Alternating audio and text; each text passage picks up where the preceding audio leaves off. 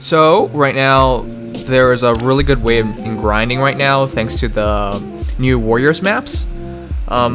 Again, my team I'm gonna be grinding is Robin. I do seriously want to make my Robin, but she already has plenty of SP. But yeah, Lance Valor 3 is mostly why I'm bringing her. And in case you guys don't remember, your SP stacking skills, they stack with the double EXP stuff. So that's a good idea.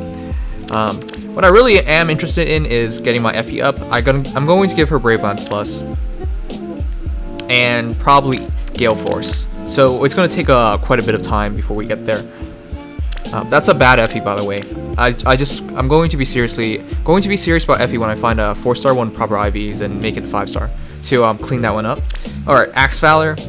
As usual, Axe Valor is pretty simple. 2x SP. This is why you wanted the summer heroes, because they had Axe Valor and Lance Valor, which really helps out with your grinding stuff. That's also why I'm trying to suggest to you guys to save up your orbs and wait for Halloween Banner. The Halloween Banner is probably going to have more Valor stuff, and that's probably going to help you a lot, because every single seasonal banner so far seems to have like these Axe XP. Like here's Chrom. Chrom has Axe Valor. Axe Experience, which is WEXP. Anyways, this stuff really helps out for training and things. It saves you a ton of time. But what I'm more serious about is trying to get Anna up. I'm going to give Anna Blazing Flame. I usually have A for Anna as Fury, but I've removed it in this case because it's really hard to grind when you're constantly losing HP. Anyways, here's the fun part about all the Warriors maps. Just do the hard version, right, for the SP.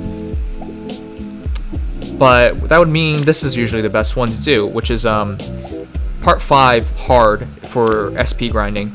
I think part 4 hard also works, but for my experience is part 5 Warriors. And even though you've already done it, there's no penalty drop for SP gained, which is really strange. No penalty drop for SP or EXP gain.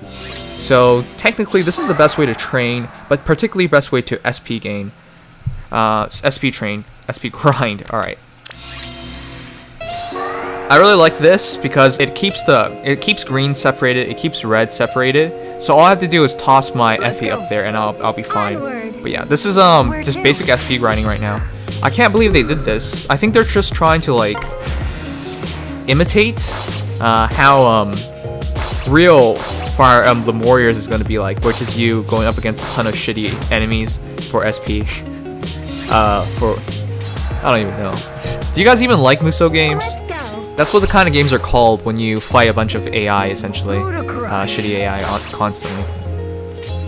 But yeah, I'm gonna do this for a bit. It's basically just to get SP for my new heroes. Well, not new heroes. Well, heroes I'm semi-serious about, but you know, haven't had much of a chance to use yet.